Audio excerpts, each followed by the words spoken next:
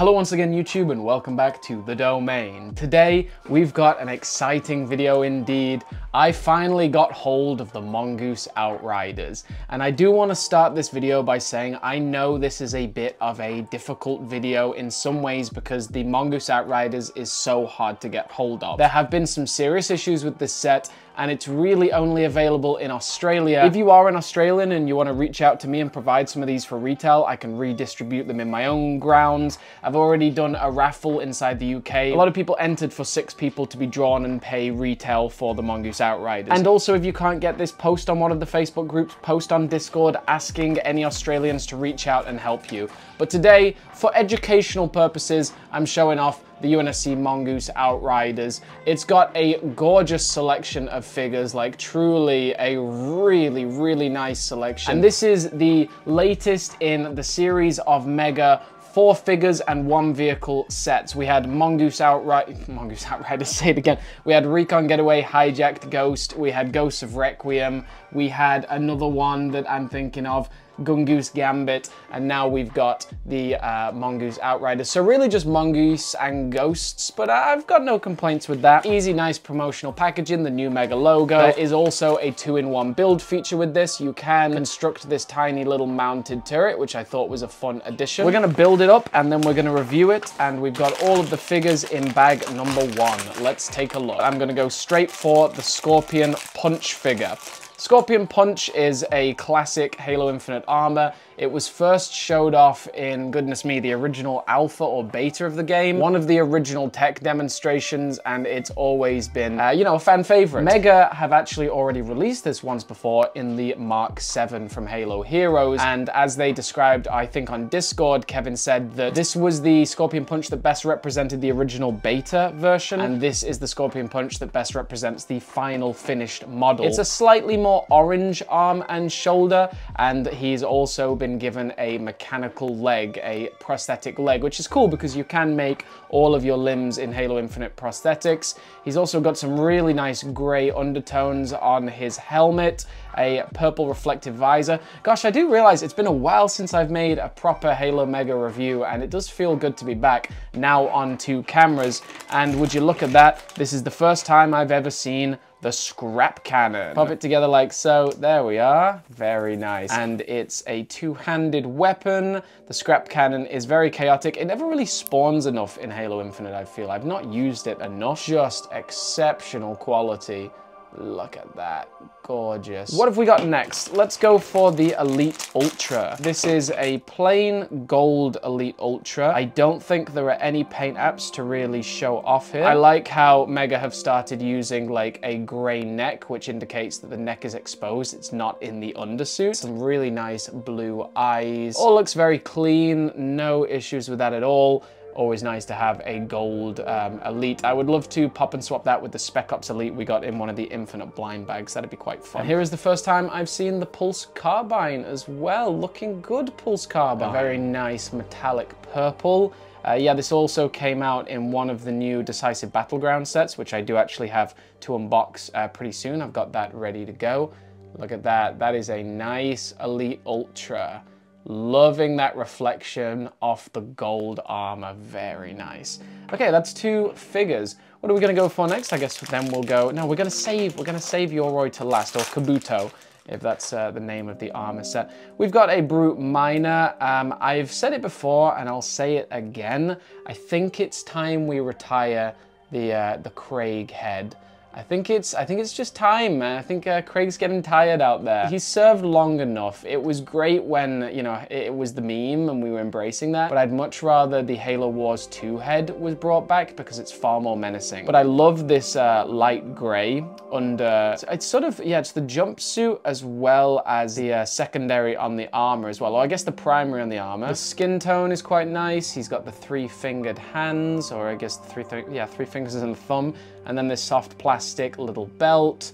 great infantry, honestly. I mean, a lot of these figures, like the point, I think, of these 4-figure packs is army building. Like the Recon Getaway is still one of the best for banished army building out there. So nice. And he is holding the Ravager. There's not that many times we've seen this so far. He can also hold it on the bottom of the gun when he's sort of just loading it or walking around the base, which is nice for dioramas. Just a great, plain nice army building figure. We don't have to push the boat out with this. And remember, like, for the price, for getting 4 figures in a vehicle, the price is just unrivaled. And sometimes when these go on clearance, it's even better. We finally have in our hands a Yoroi armor core, or particularly the Kabuto. Finally, we hold one in our hands, Tinkerbell shoes and all. It's looking really good. The Yoroi from Halo Heroes, I actually just received in the mail, but I hadn't got it up until this point. So this is my first Yoroi. You've seen, I've barely had any reviews on my channel recently. I've been focusing on other projects, but I'm hitting back with a series of reviews now, which I think will satisfy all.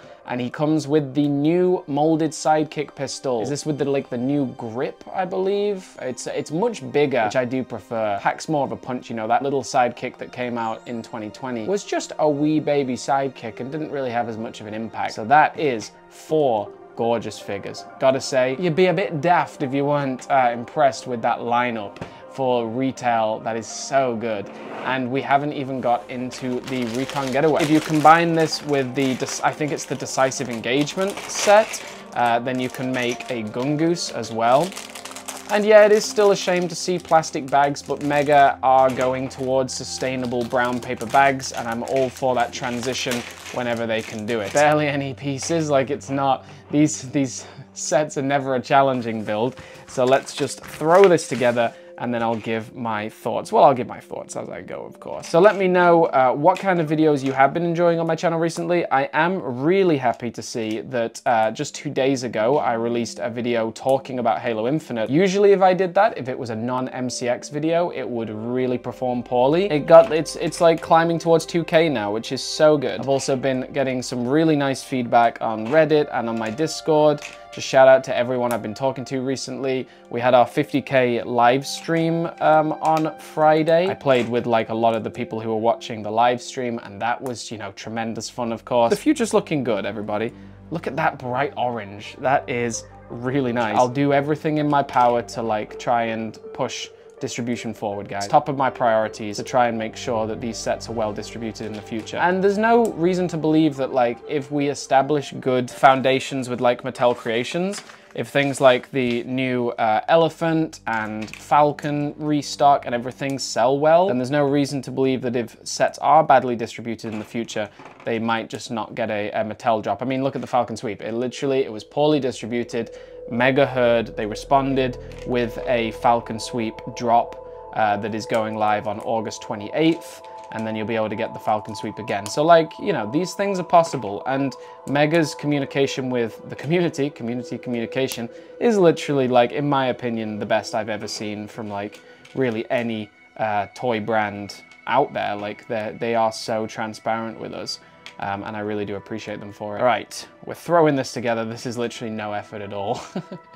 These builds are so easy. And let me know also if you enjoy the dual cam mode. We've got 2 cameras going now. I want to try and like seriously improve the quality of my reviews this year, and I thought this was a good first step. Let me know in the comments down below, how could I improve my reviews? Like, more close-up shots, more like spinning shots of the figures. Like, what do you enjoy seeing in a review that sort of convinces you to go out and purchase this set? Like, what do you like to see? Interesting. This is a little bit of a different design to most. What's going on here? Am I rushing this too much? I'm definitely rushing it too much. Ah, I see what's going on here.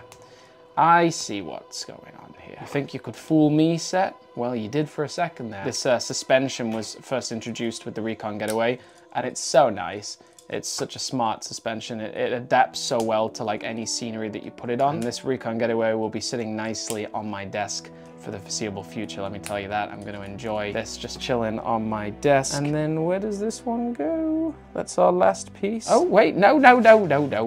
Almost got it wrong. There we go. So that goes on there, and then that goes on the front. Beautiful. Ladies and gentlemen, the Mongoose Outriders. It is a very simple set. A very simple mongoose, but honestly, that's nice. And this is a mongoose from the game. If Mega makes any Halo Infinite sets, all the figures, all the vehicles, all the weapons should be from in-game. Like, why not? You literally have like an enormous library now. It is a very simple Elite Ultra, but it does the job. And that pulse carbine is gorgeous. The blue eyes, the gray skin exposed. It's a very affordable set, and that is an affordable figure. I think the detail that's lacking is on this Spartan Kabuto. Particularly, this is the first Yoroi, if not the only Yoroi people can get their hands on, if they can get their hands on it. It needs a little bit more of a paint app, pretty much anywhere. But the metallic green visor's fun, the new sidekick pistol. I mean, let's talk about the weapons. We literally have the new sidekick pistol, Ravager, Scrap Canyon, and Pulse Carbine. The Pulse Carbine and Ravager had been out in a couple of releases. The Ravager is last season, the Pulse Carbine is this season, I think. But the Scrap Cannon, my goodness. I mean, including all these new weapons is a blessing. We've got a Scorpion Punch armor coating. I do kind of prefer the darker red, of course, but like, if they say this is the more accurate Scorpion Punch, I'll believe them. And then we've got, yeah, this Brute Minor, which is just awesome for army building. Let me know if you have managed to pick up this set and what you would improve about it and what you would improve about my reviews as well. Thanks so much for supporting the channel, and hope this